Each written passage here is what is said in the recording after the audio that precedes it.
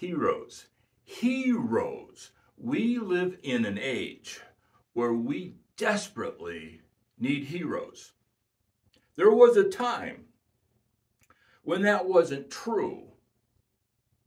And what I mean by that, there was heroes identifiable all around us.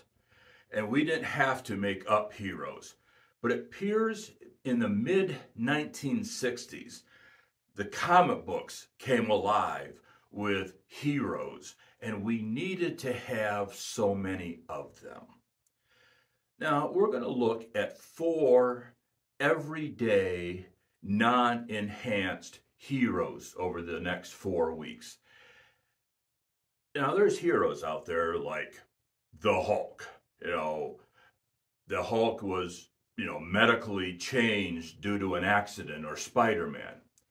But I want us to take a look at everyday heroes who do extraordinary things to get extraordinary results.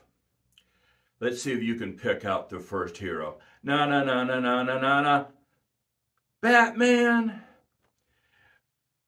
Bruce Wayne was that masked crusader who had that wonderful sidekick. He had Alfred. There was a time that Gotham City needed to have a hero. They would have super villains that, for whatever reason, Commissioner Gordon and Chief of the Police O'Hara just couldn't seem to capture. And they would get frustrated, and then Batman came along, and now they could have this release. They could put the bat signal into the sky, and they could go to the red phone, and they could call up Batman. Now, what's interesting, not only did that bat signal alert Batman that he was going to be needed, but it also alerted the people, hey, you've got a hero ready to go to bat for you. And then there was the warning to the villains, Batman has been alerted.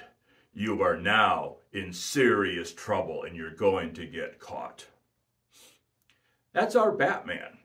Now, let's back up a little bit and understand a little bit more about the man behind the mask.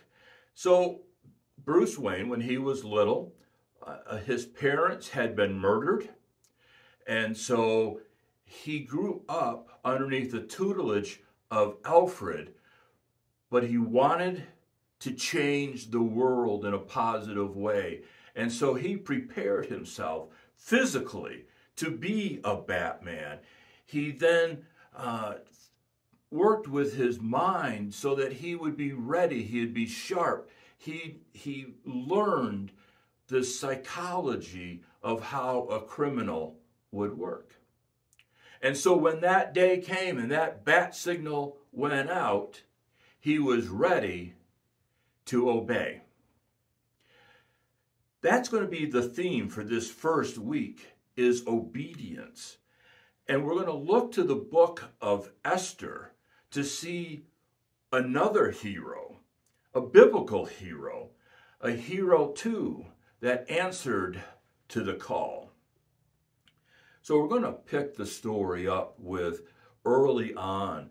The Israelites were not doing what they ought to be doing. And so an outside king came in and captured the territory and took captive the leaders and the political leaders and the religious leaders. And in this, Mordecai got picked up. Well, he decided that he was going to bring Esther, his cousin, along. The first act of obedience was she could have decided to stay. There was nothing forcing her to go. But Mordecai said, I need to be your protector. Because she was very beautiful. And she would be something or someone that people would want to take advantage of. And so she obeyed and she went with Mordecai. Now, if you read the book that we have produced for this sermon series, you'll see that the queen to the king decided that she wasn't going to obey. She was going to do her own thing out of pride, and because of that, she was set aside, and they needed to have a new queen. And so again, they went out and they wanted to find these beautiful women that could be the queen. And so Esther was picked to be part of this group of young girls that would prepare themselves for a year to become the next queen.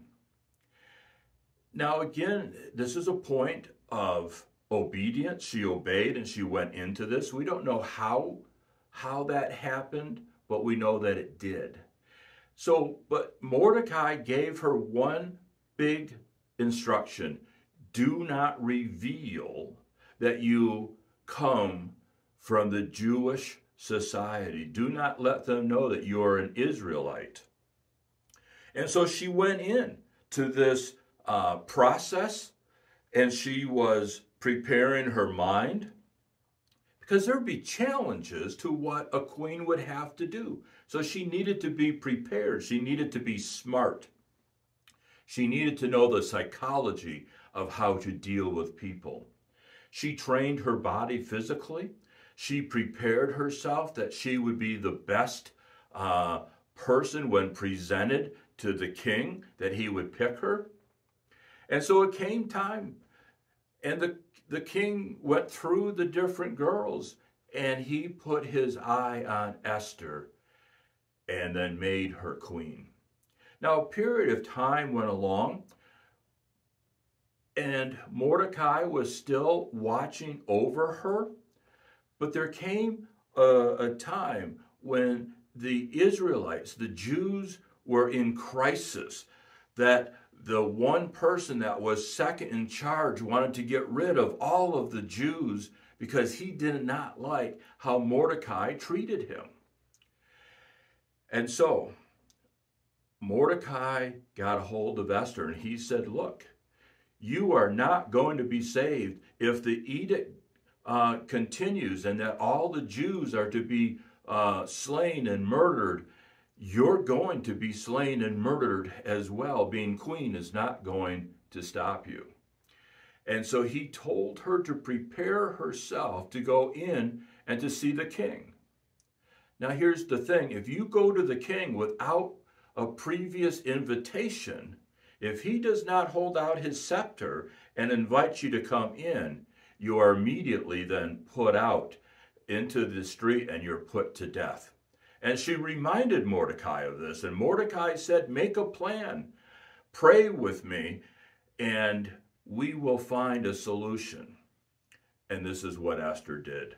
Together they prayed, and they got all of their people together and they prayed. And the time came, and she put together this plan, and then she went into the king.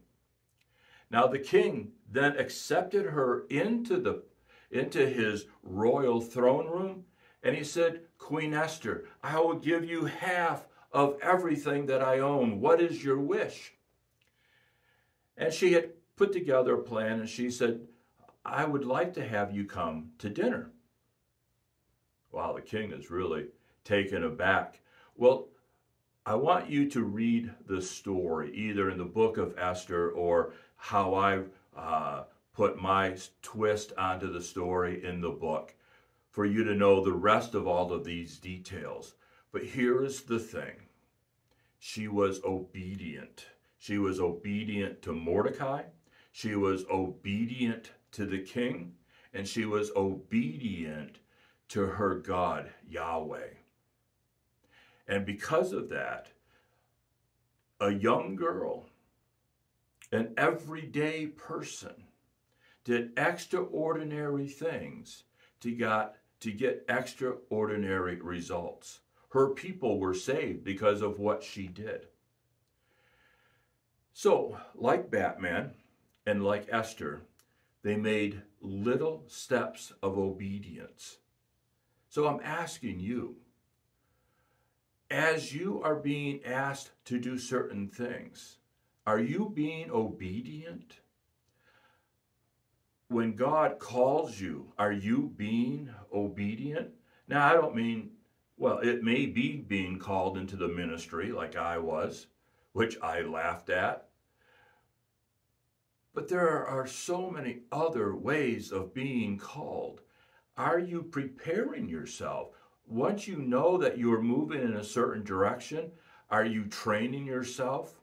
Are you physically training? Are you mentally training?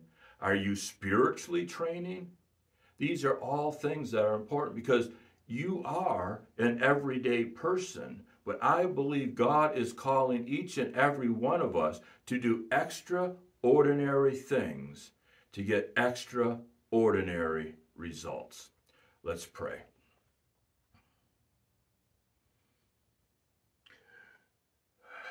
God of Esther, in your forethought, you knew that she needed to be prepared and that she needed to follow a certain path to prepare her to save her people. Lord, I believe that you are working in each one of our lives and within our church and within our communities.